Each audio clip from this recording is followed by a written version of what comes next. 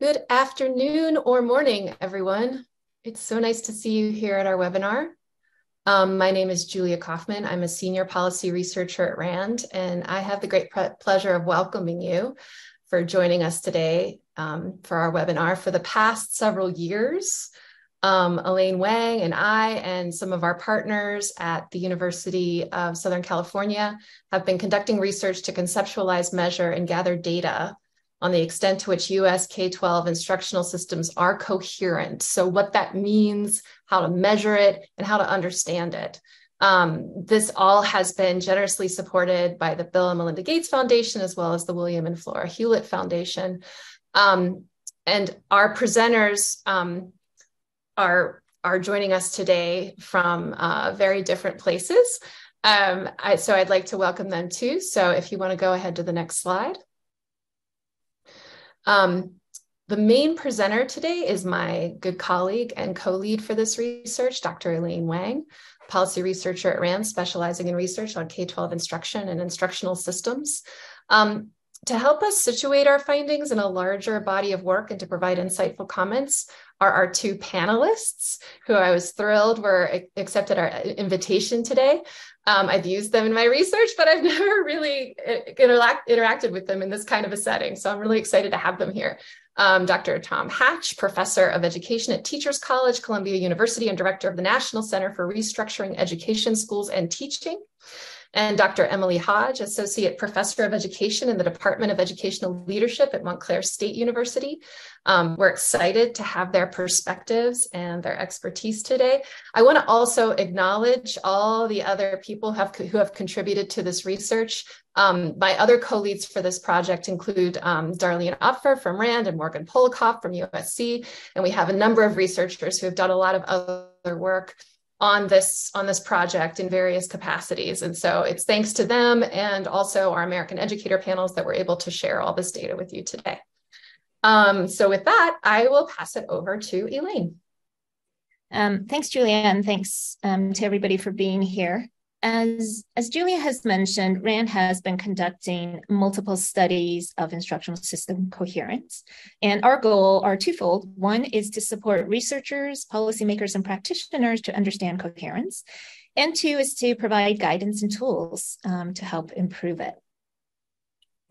So here are our recent products from our body of work on instructional system coherence. Our presentation today draws primarily from survey research on coherence in math and ELA, English Language Arts instructional systems across the US.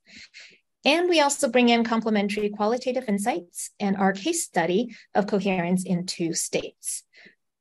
Based on this work, we've developed a toolkit designed to support K-12 districts and schools to take stock of their system coherence. And we actually have a forthcoming webinar that will focus on the use of this toolkit later this summer. So I think some definitions are necessary here. In our conceptualization, an instructional system is composed of components that send signals to teachers about what to teach and how to teach it. In this era of standards-based reform, academic standards present perhaps the clearest message about what content students are expected to master. But I think we all know there's a widespread recognition that standards in and of themselves will not lead to desired changes in teaching and learning. So other components of the school's instructional system must reinforce the standards, i.e. be aligned to them, and also support each other and provide similar guidance, i.e. be coherent with each other, for teachers to get clear messages on what and how to teach. And in this system, these components are thought to work in concert rather than in disconnected silos. And we believe this will improve instruction and propel student learning. And then on the other hand, incoherence among instructional system components or messaging can lead to conflicting messages about what and how to teach. And we believe this leads to fragmented instruction and learning. In our research, we have focused on 7 specific instructional system components. Just very briefly, they are the state standards for ELA or math in our case, curriculum materials, formal school or district offered professional development, and also what we're calling teacher collaboration guidance. You can think of this as the peer-to-peer collaboration and guidance around what to focus on or how to use peer collaboration time in a school. Teacher evaluation criteria and process.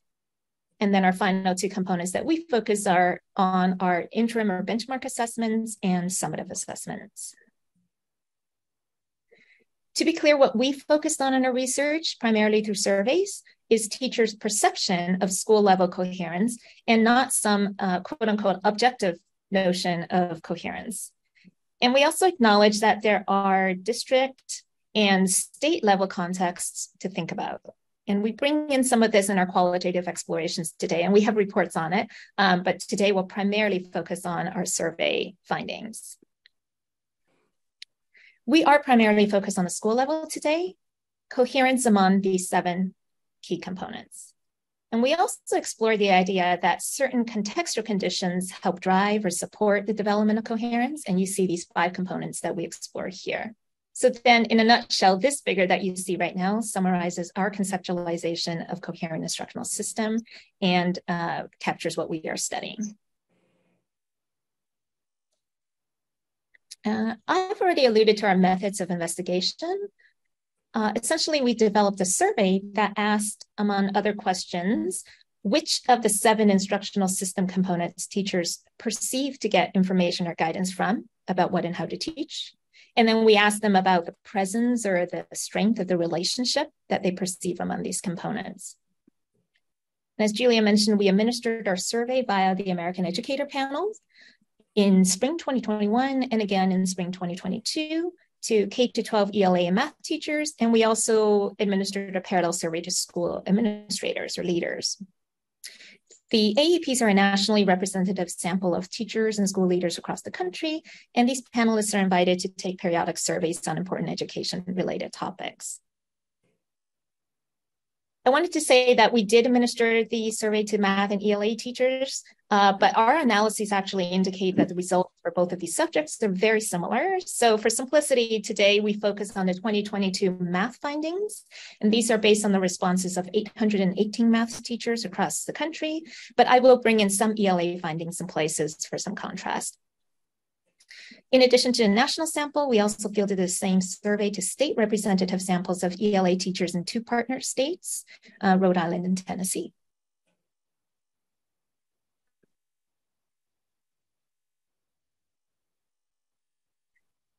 I also alluded to qualitative data. So we did conduct semi-structured interviews with about 45 K-12 math and ELA teachers from the panel. We also interviewed state officials in our 2 partner states and conducted some interviews with district and school leaders and teachers in some of the case study districts and schools. And these have provided some interesting insights beyond the survey data, and we include some of these findings in the presentation as well today. On the whole, our data collection was in service of answering several research questions, and really there are 3 sets or 3 buckets of questions. One set is about what information are teachers getting from the 7 instructional system components about what and how to teach. Then we ask about, more squarely, about coherence. What are the relationships that teachers perceive about the information they're getting from these different components? And then how is this concept or a measure of coherence associated with school context and with instructional practices? I'll get on with some findings and then we'll break in a little bit with some expert commentary after this set of findings. So we first wanted to know just what information at all are teachers perceiving from different instructional components. And we found that, first of all, for 3 of the instructional system components highlighted in yellow here, between 25 and 40% of math teachers indicated they were just not receiving guidance from that component to support their instruction, or the component was not present in their school system.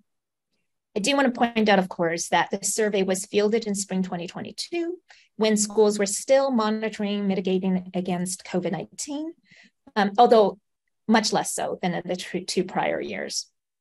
So key instructional system components that might have been interrupted 2 years prior, namely the state assessments and teacher evaluation processes. Those were largely reinstated at the state level and at the national level by the time we had surveyed.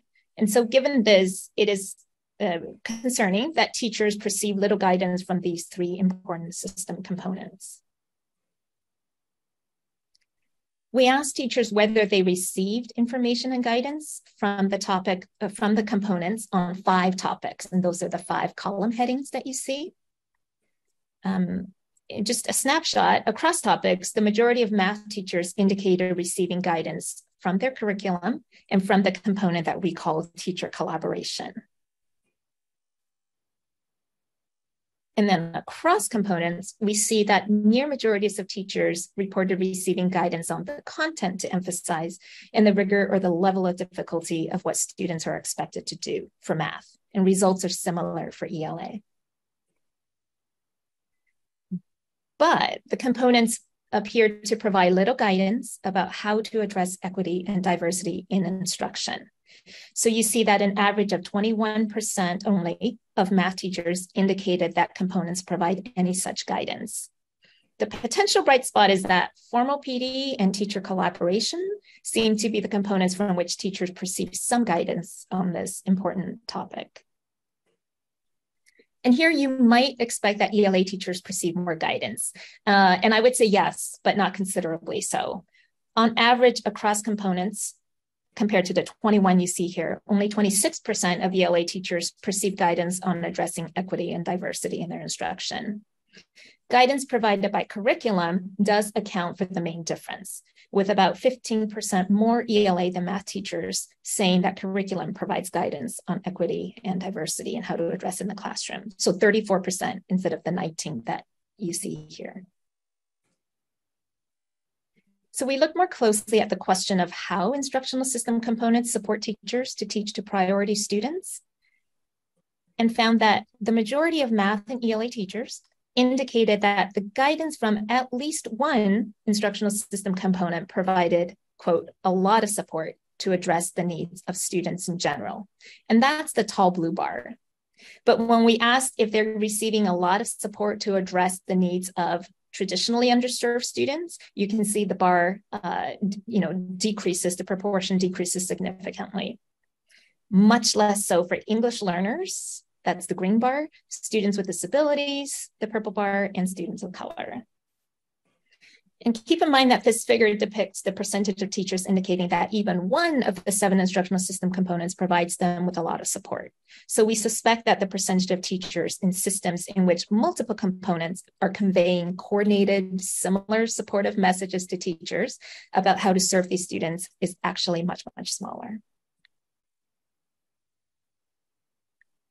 And I'll quickly spotlight some qualitative data that reinforce that conception or those findings. One theme is just what I said. Teachers perceive little or no explicit messaging about teaching for equity or diversity or addressing students' needs through various system components. Even though PD was a bit of a spotlight, one teacher shared that they're often told the strategies they learn in PD can also apply to English language learners, but such learners are never the focus of the PD that they receive.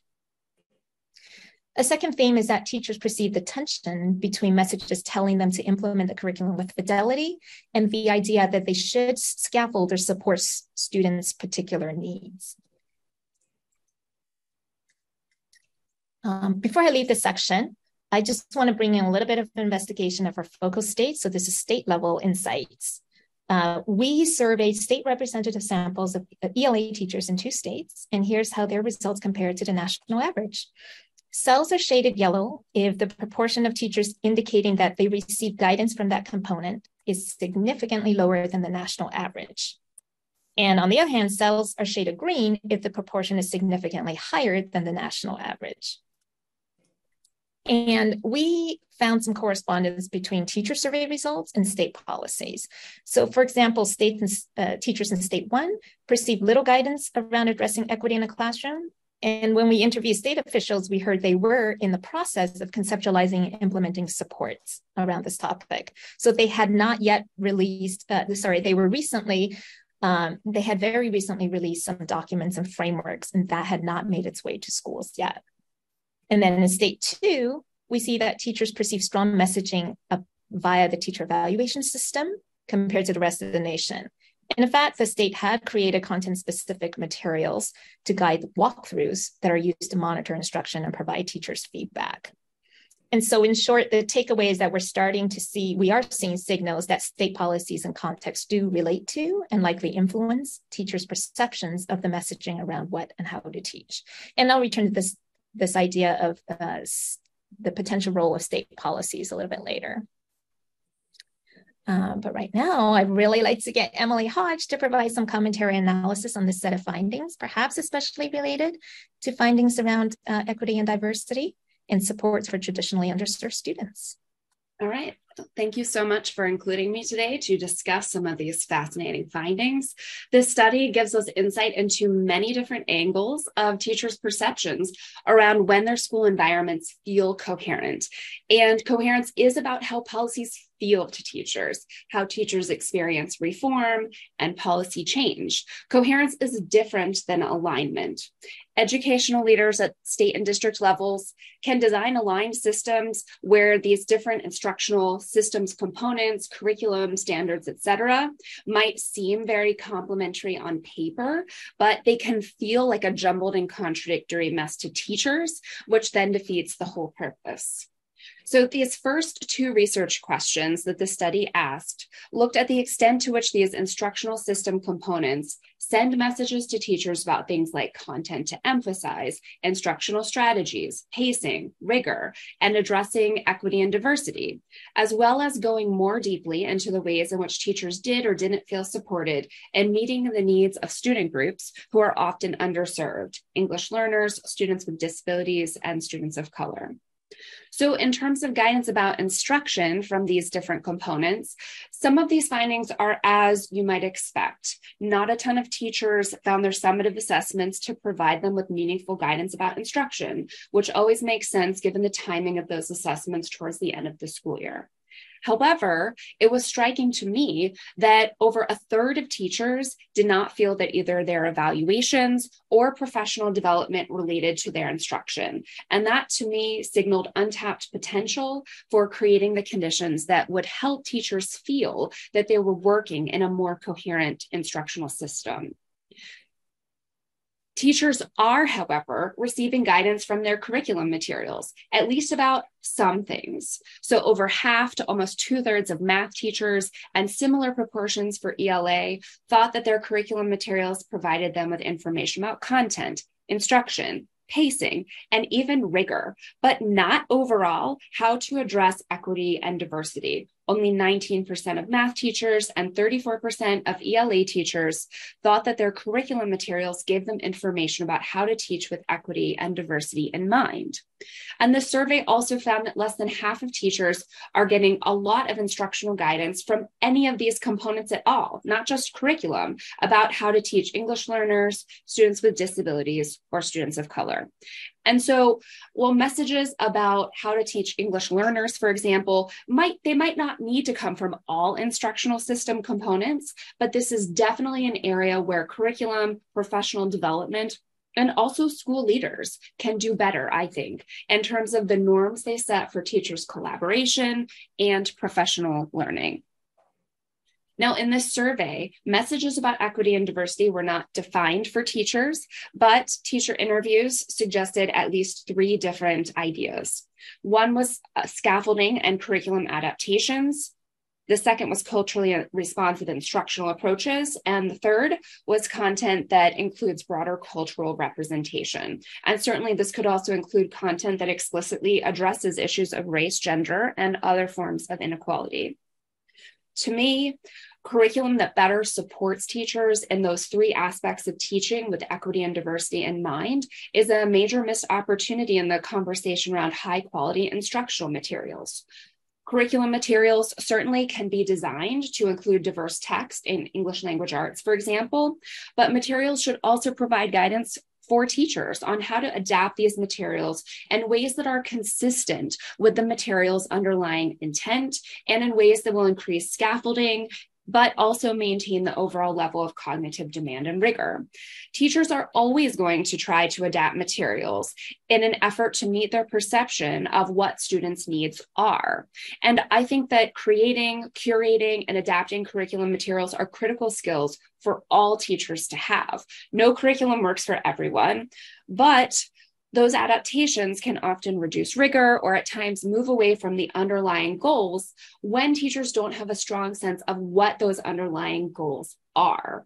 So I argue that curriculum materials can and should be educative, meaning that they provide learning opportunities for teachers so that teachers can use and adapt them in ways that are in line with the broader goals of the curriculum, but also with what I've called a logic of differentiation in some of my work. So this means that curriculum adaptations and guidance about appropriate curriculum adaptations are coming from a place where teachers believe and talk about students' abilities as mutable or able to be changed, where teachers view students as individuals with a whole range of readiness levels and strengths in different domains, and teachers see themselves as having responsibility for student learning rather than blaming students or their identities for students' current level of achievement in a particular area. Curriculum, together with professional development and potentially teachers' collaborative learning time and some of these other instructional system components, have an important role to play in being complementary and mutually reinforcing to each other, making sure that teachers have these types of beliefs consistent with the logic of differentiation and that their curriculum adaptations will productively support students. So as we move on to discuss how teachers can experience either reinforcing or contradictory signals from these multiple system components, let's continue to keep in mind how these components can work together to support teaching with equity and diversity in mind. So I'll turn it back to Elaine here to continue with the findings. Okay, let's get more squarely into coherence. We just talked about information guidance teachers are getting from various components. In part 2, we'll get a little bit at the extent of reinforcement among and between components. So we asked teachers to rate how similar the messages are that they're getting from each possible pair of components. And given our 7 components, there's a total possibility of 21 of these pairs. Ratings of 1 and 2 for us meant that teachers perceive the component pair as sending dissimilar or conflicting messages. And we interpret that as kind of incoherence between those component pairs. Meanwhile, ratings of 3 and 4 mean that teachers are perceiving the component pair as sending similar or reinforcing messages. And the summary table shows that on the whole, teachers are perceiving each of these pairs as at least somewhat reinforcing. So they're blue, they're not colored deep red. However, there are some differences. The table shows that teachers perceive certain components as most reinforcing of others. That's the darkest blue cells. Specifically, standards, curriculum are perceived as very strongly reinforcing of each other and other components like PD. What's interesting to note is that teachers perceive the teacher collaboration component as very reinforcing of all other components. So if you look across that row and also down that row, you'll see that there's dark blue colors with every component pair for teacher collaboration, with the exception of summative assessment, which is the least reinforcing with any other component. So we can depict each teacher's perception of their instructional system visually. You can imagine that a teacher perceiving, standards as sending similar messages as all other 6 components. You can imagine that somebody perceives teacher evaluation as sending dissimilar messages about what and how to teach as all other components. Basically, you can imagine many possible configurations. So we took this a little bit further. This might strike you as very similar to the depiction of sociograms and network analysis. So we took inspiration from that to conceptualize a network of 7 instructional components. And we ended up calculating what we call network density as our measure of instructional system coherence.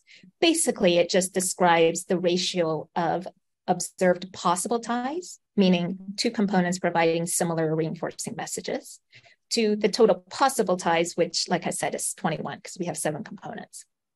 So this network density value has to be between 0 and 1. And the closer it is to 1, the more coherent a system it is. That's our interpretation. And we found that on average, about 13 out of 21 possible ties are present and positive as perceived by all of our teachers. So then the density value is 0.61, which we interpret as moderately coherent. We should point out that teachers in our system kind of run the gamut with a proportion of teachers perceiving at least that their system is wholly coherent, meaning all 21 ties are green.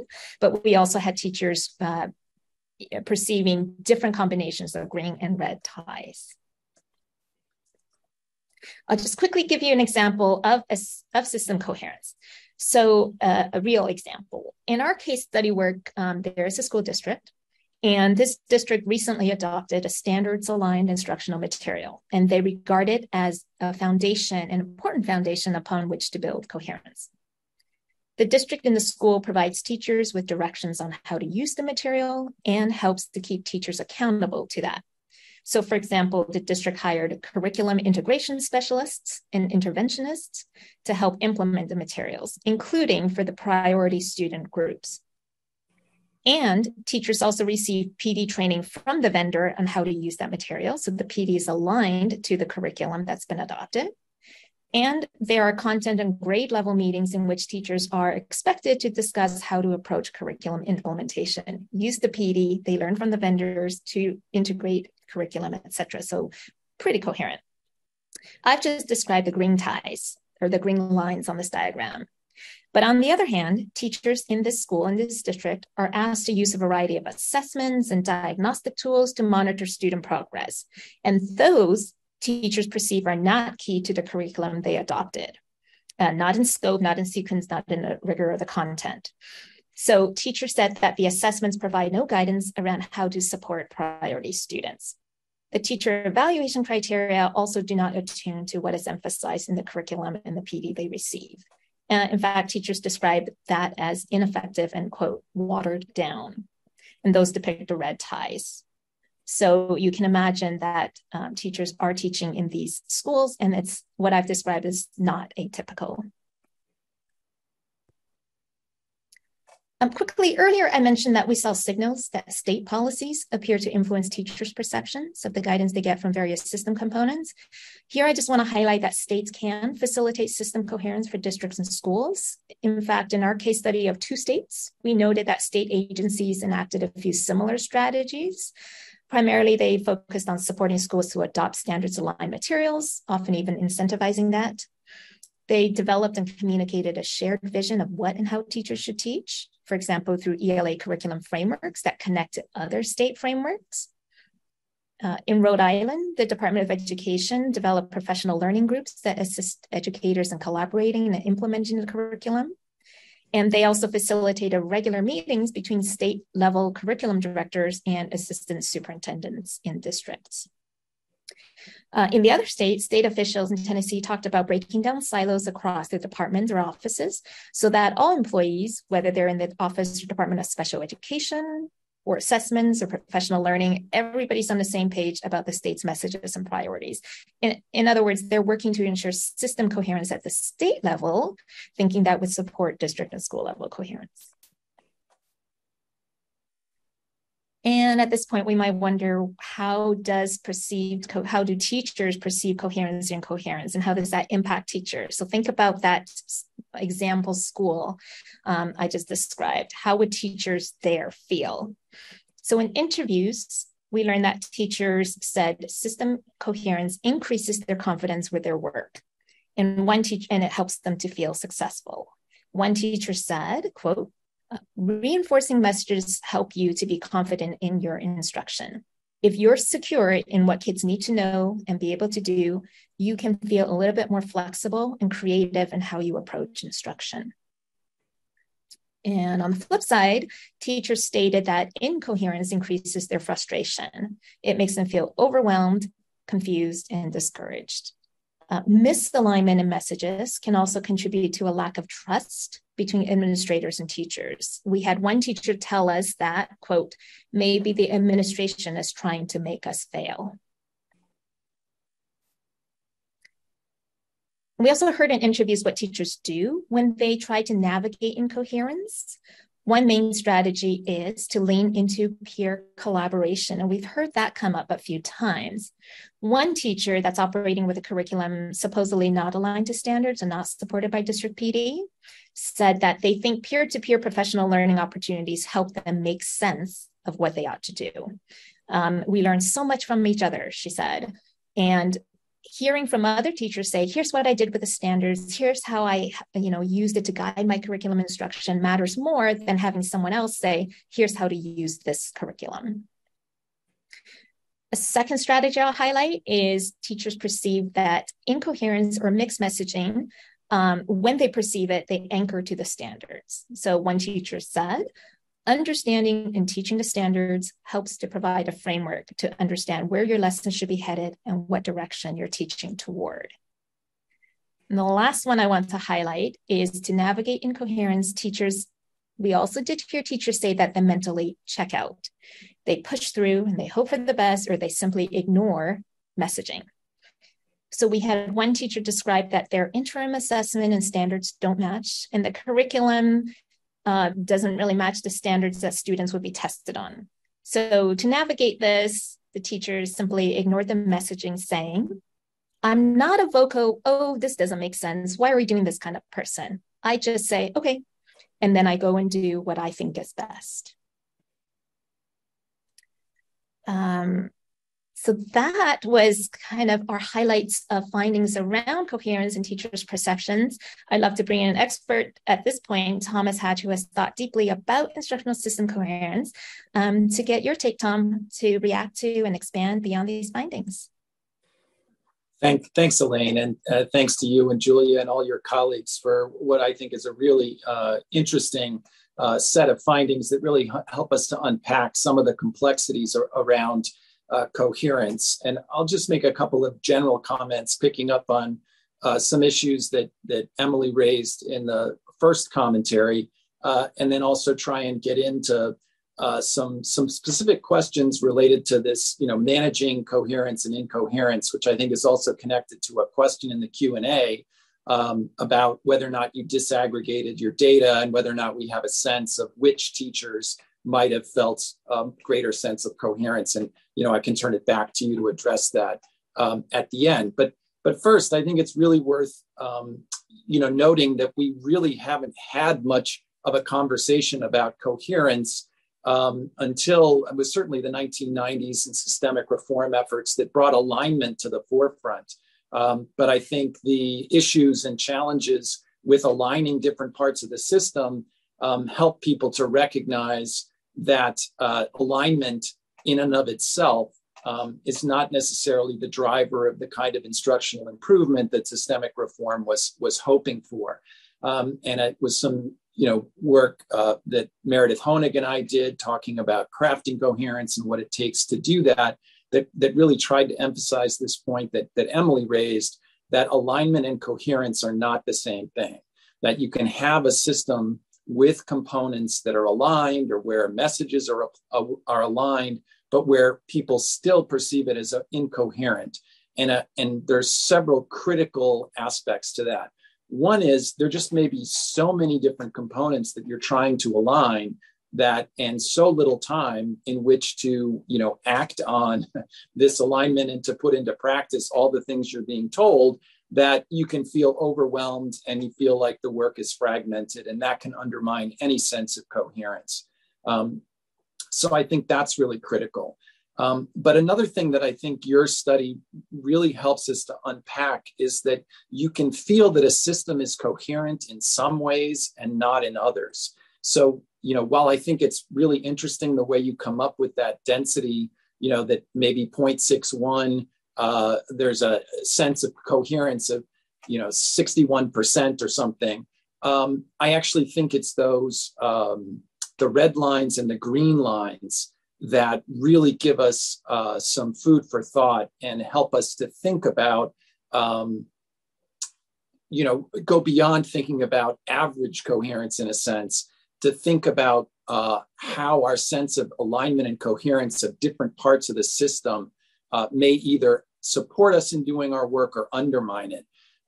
So for example, it could be that you feel a lot of sense of coherence among a number of elements, but if the summative assessments are not aligned and you don't feel that that there's a consistency and a coherence between the tests and the curriculum, that could undermine any overall sense of coherence that you have.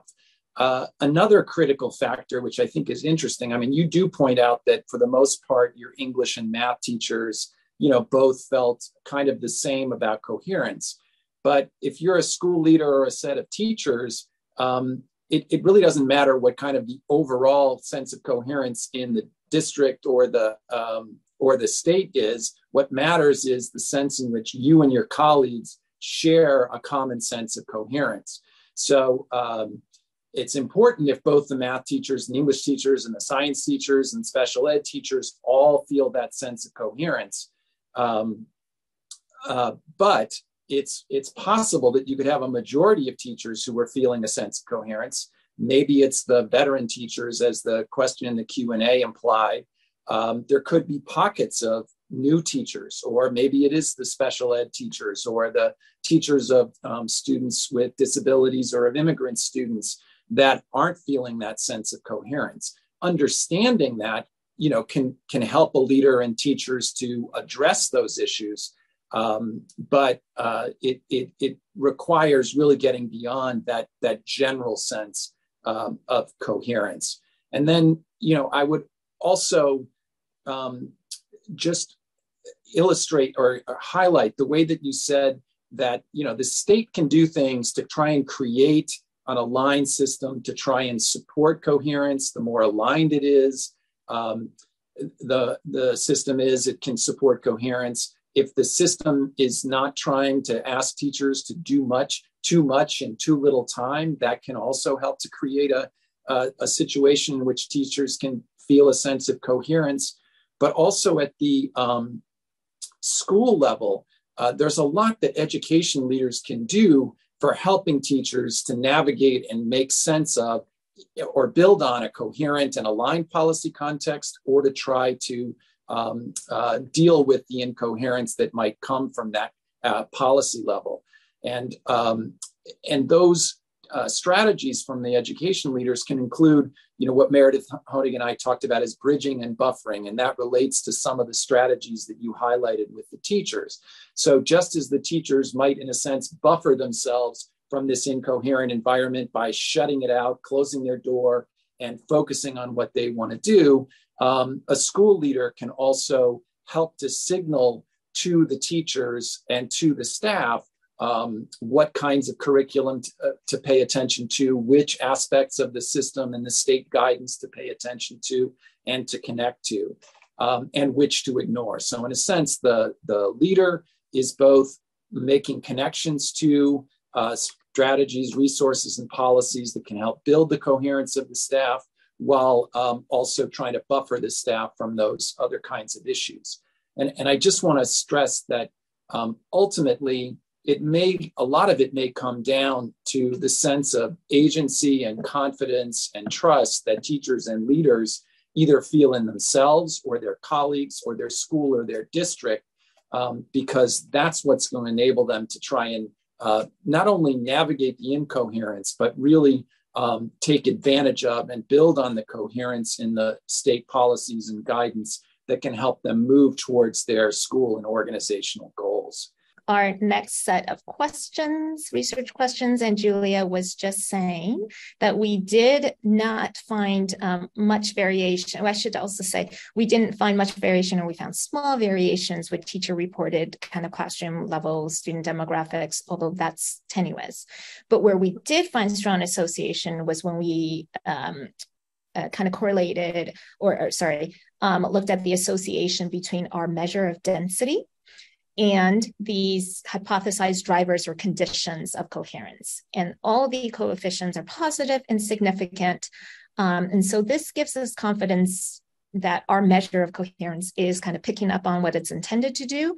And it is giving signals that perhaps we're not sure about causality or direction, but certainly if you were looking to develop school culture or looking to develop school leadership, some of these, what we envision as precursors or drivers of coherence, it would do you well to focus on some of these. Our very last kind of research question is around association between, again, our measure of coherence, that density measure, and standards aligned instructional practices. Again, the hypothesis is that, teachers reporting teaching in more coherent schools would probably use standards aligned instruction more frequently or with more fidelity.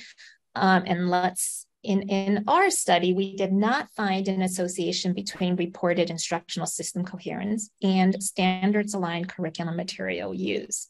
We did find that math teachers who reported teaching in more coherent systems were less likely to report making modifications or adaptations to their materials for the majority of the time. Doesn't mean they didn't do so, they just didn't do it perhaps with as much frequency or as many lessons as others. The associations were similar for ELA with slightly larger negative coefficients. And then we also investigated the relationship between, again, our measure of coherence and a set of standards aligned practices that we've asked consistently about in other ATP surveys. And again, our hypothesis was that in more standards aligned coherent systems, teachers would be getting clearer messages about the kinds of instructional learning practices they and their students should engage in. For math, we found that teachers reporting teaching in a more coherent system were not more likely to report regular use of any of these standards aligned practices we asked about. For ELA, we found some tenuous relationships with a few of the standards aligned practices we asked about. But I should say that in summary, we think the lack of definitive results in this exploration of relationship between perceived coherence and instruction is due to probably several reasons, including the persistent challenge that we've experienced in trying to measure instruction, particularly with a one-time survey. So we suspect that perhaps with more sensitive measures on instruction, we might see some relationships. So now I'd like to turn it over for some culminating comments and perhaps some grand implications or some considerations anyhow about what all this might mean for researchers and for state level and other policymakers. So I invite Tom to speak first. Great. Thanks again, Elaine. And I think you just raised a number of really interesting questions. And to me, they really highlight the contribution that this research can make around helping us develop our theory of action of how alignment and coherence might make a difference in terms of improvement. But I do think it's worth noting that I think there is a kind of default assumption on the part of many policymakers that if we create more aligned systems, particularly aligned to standards, with stronger instructional materials and educators feel a sense of coherence, then instruction will be standards aligned and we will see improvements in student learning. And we have a long way to go to really seeing whether and how that theory of action plays out. But I think your work is a really important part of investigating some of these critical aspects of that theory of action. So what I hope your study does and this conversation does today is really help people raise some questions about how coherence and alignment might operate and how we as teachers, as educators, as school leaders, as policymakers and researchers can begin to think about how to develop strategies for pursuing alignment and coherence that might be productive. I think I've done some work in Finland. I just got back from a trip to Finland and Estonia. I know a lot of people don't want to hear about Finland anymore, particularly since their PISA scores are going down. But I do like to point out to people that their scores are going down like this, and ours are still down here. So we've got a long way to catch up.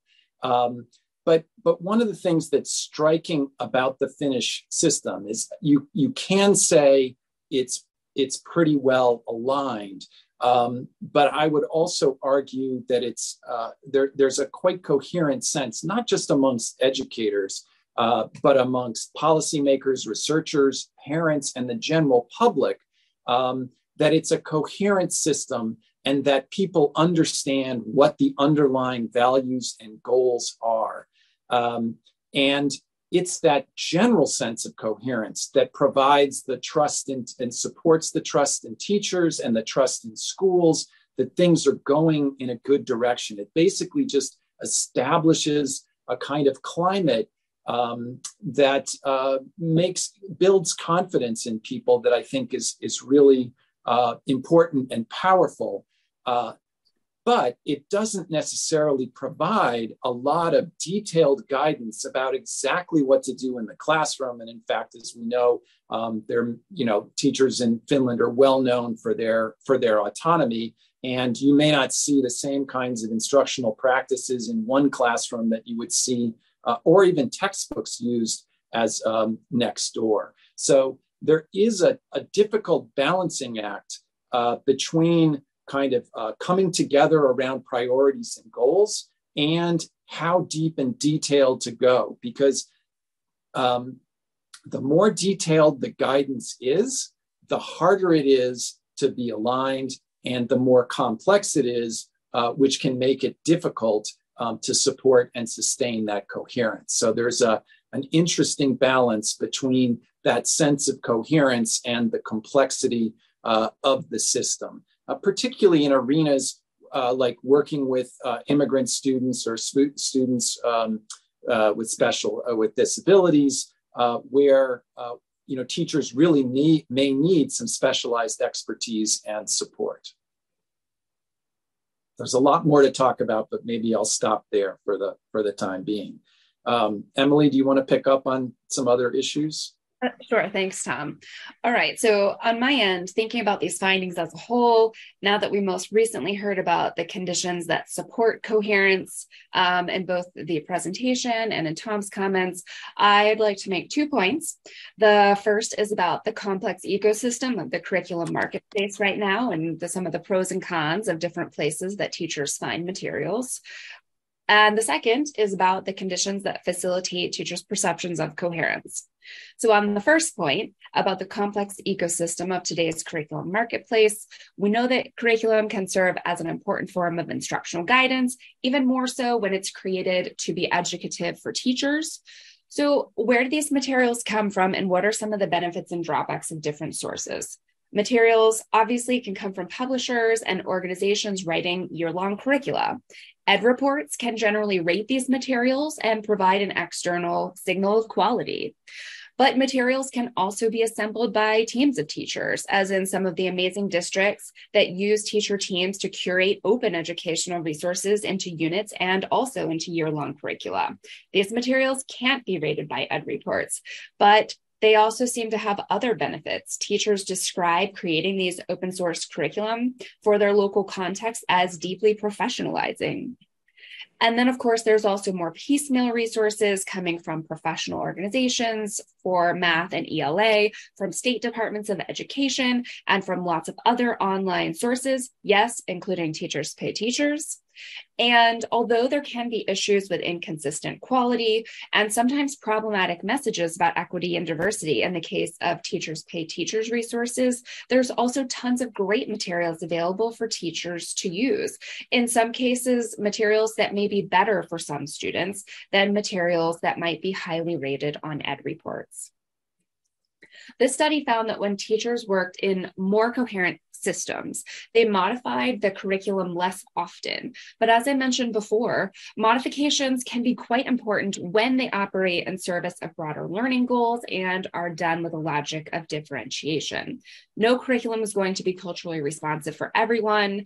No curriculum is going to provide perfect guidance for teaching all English learners. So teachers are going to adapt materials and select additional resources. So my goal would be for them to know how to do this in ways that will meet students' individual needs and be rooted in asset-based beliefs about students' capabilities and their potential.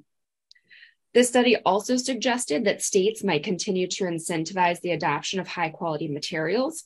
And there are states in the CCSSO sponsored network for the use of high quality materials that are doing just this. One downside of this strategy, however, is that then states are working against norms of local control and also the norm of education as a profession, which can indicate internal control. So states that are incentivizing materials have come up with some different rhetorical strategies and financial incentives to make those materials seem attractive to districts, but teachers are existing in an ecosystem where they learn from each other, both within schools, informal educator preparation programs, alternate route programs, professional conferences, Twitter, TikTok. And I would say that this is actually a feature and not a bug. People learn together. So I think that teachers should be encouraged to use their professional development and professional learning time to co-construct better ways of adapting their curriculum to meet the needs of their students. And then just a few final points on how does one create a coherent system of instructional guidance, picking up on a few of Tom's points. A few items to have on your to-do list and your not to-do list.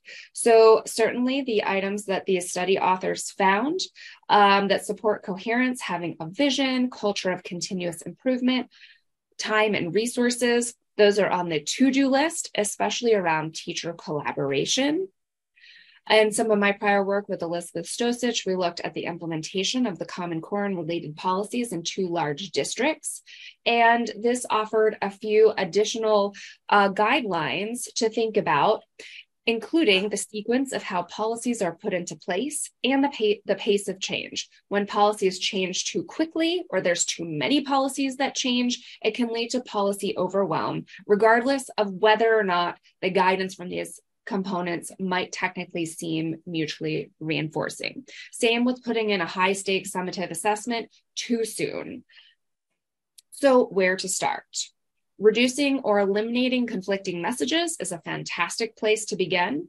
Then I would focus on what's under the control of school leaders. Standards and state summative assessments are probably not. I would focus on professional development and teacher collaboration related to curriculum adaptation as the single most important place to begin based on these findings. I think the social benefits of strong relationships between adults and schools are good for trust, collaboration, teacher learning, and ultimately for student learning. So thanks again for the chance to discuss this important work. And it'll be great if we have the time to hear a few more questions from the audience. Thank you so much, Emily. We just have a few more minutes. And so I did want to just address really quickly one of the questions that was raised about portraits of a graduate. So I don't know as much about portraits of a graduate as other people, but it feels like a really useful tool to help build coherence. I understand it's a process where the education system and the community kind of create a collective vision of what a graduate should look like. And I think that's a great tool for building coherence potentially. I don't know if Tom or Emily wanted to say anything else about that. Well, my local school district, where my daughter just graduated last year, was using that as an exercise. And I think building on what you just said, it can be a potentially powerful means of developing a sense of coherence. But to me, the larger point is we need activities like that bring together stakeholders from inside and outside schools. So whether it's teachers or teachers and administrators, or teachers, administrators, and parents, and community members, and policymakers, and others, we need to have those kinds of activities on a regular basis where people can talk about the values and goals of the system. And as you said, the portrait of a graduate is one example that gets people thinking about their common goals. And so that can be a powerful way to help people develop a shared understanding. But from my perspective, that's what's really important. It's not coherence per se, it's the extent to which people have a shared understanding and have opportunities to continue to discuss and develop that shared understanding over time.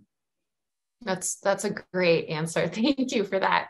Yeah, and to that point, I just wanted to mention that we have created a toolkit that is actually intended to help districts reflect more on coherence. So that's another tool that you could add to your toolkit if you are interested as a district or a school in pursuing coherence. Elaine just posted that website where we have all our reports, and I also shared it with you in the chat. So please explore those resources and reach out to us if you have questions. We're always happy to answer your questions via email, chat with you about these concepts and these ideas. But we are so appreciative of Tom and Emily for taking the time today to speak.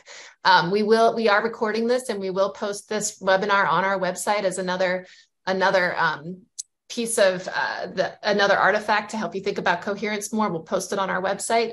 But I just wanted to thank everybody for coming today.